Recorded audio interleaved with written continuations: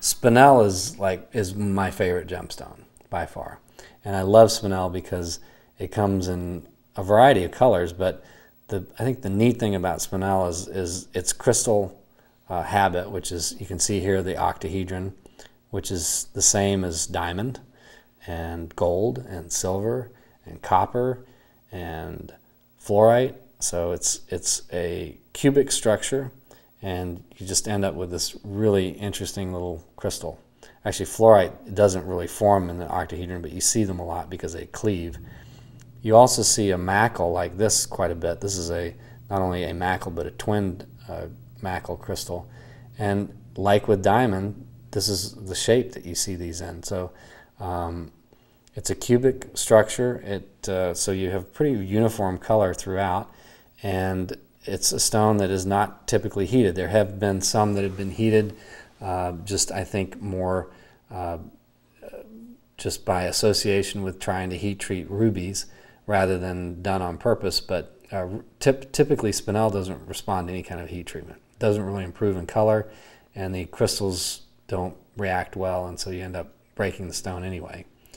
I like the fact that it comes in so many different colors, that you've got blues and purples and all these vivid colors from Tanzania. You've got these incredible soft pinks, and Vietnam's producing these lavender colors, and even Brazil has a green Spinel, which is extremely rare, but there is green Spinel that comes from Brazil.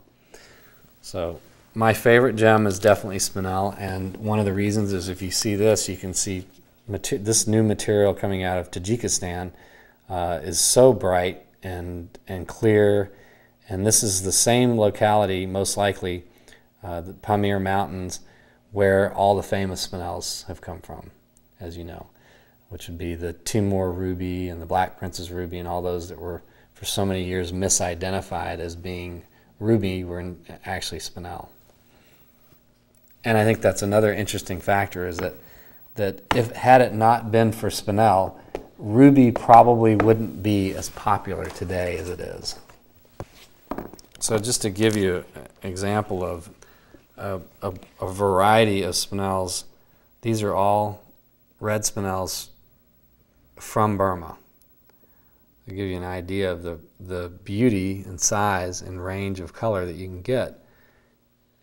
Just like ruby, there are this many different reds in ruby that can come from Burma.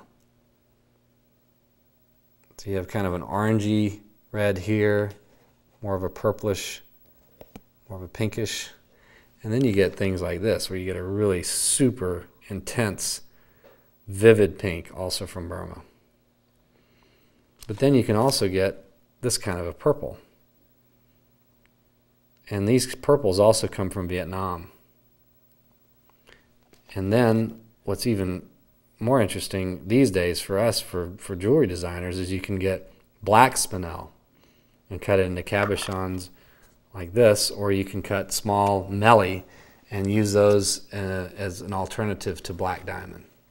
So I think Spinel is one of those stones that really provides a broad spectrum of possibilities, especially in the future as people are getting more and more concerned about treatments. It's an untreated gemstone, and it tends to be very clean, so it's definitely my favorite.